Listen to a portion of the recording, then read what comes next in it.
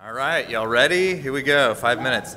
I'm Ryan J. I work at Red Hat, and this is my Reveal.JS presentation hacks lightning talk. If you'd like to follow along, I have this horrible, ugly URL that you'll never catch in time because I'm already onto this next page. So Reveal.JS, if you've never used it before, I would definitely encourage you to check out the GitHub page. There is a lot of great information available on Reveal.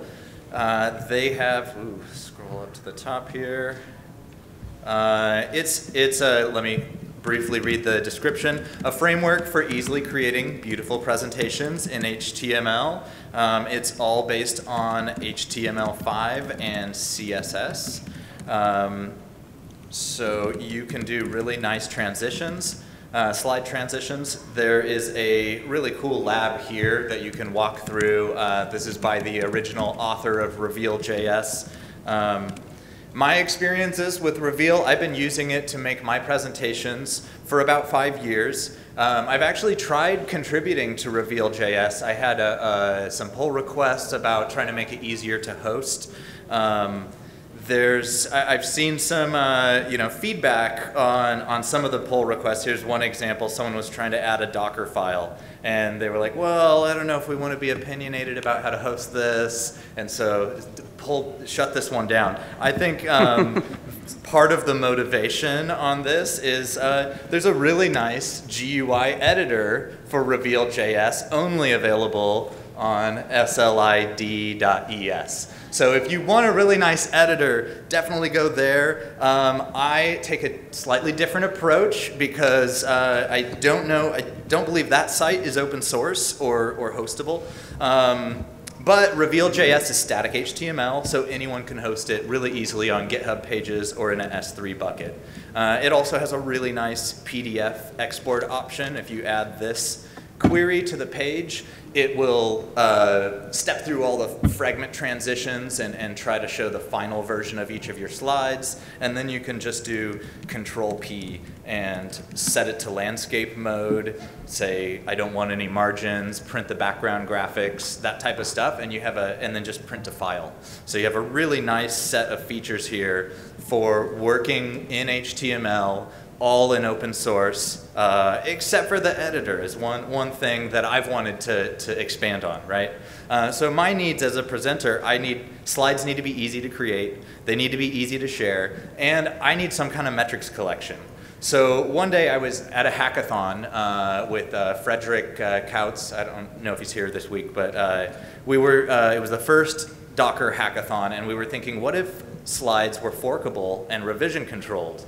So we came up with this project called Just Reveal It. It has a Docker file, and it has all the hacks and pull requests that I've been kind of maintaining on my own. So if you're interested in having your slides be stored in a GitHub gist, then I invite you to fork this talk right here. You can visit this URL in the page, or click on the presentation sources link and open this up. This will open up a gist. Since I'm already logged in as myself, I can't fork this particular deck, but any of you can go and click the fork button and make changes.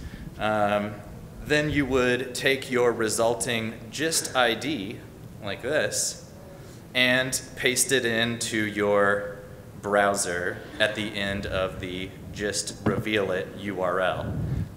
Individual pages are also linkable. You could give them names as well. So I've also broken out the style sheets for this, so even the themes themselves can be stored in a gist. So I can switch this whole style sheet to look like when I was doing slides at OpenShift, right? You can also add some nice friendly URLs. So I'm going to do a quick demo if I have time here. I'm going to open up bit.ly.com. I'm going to create a bit link with this long, ugly URL, and I'm going to change this to auto reveal and save this link and copy it. I'm going to go back to my slides. Here's the sources.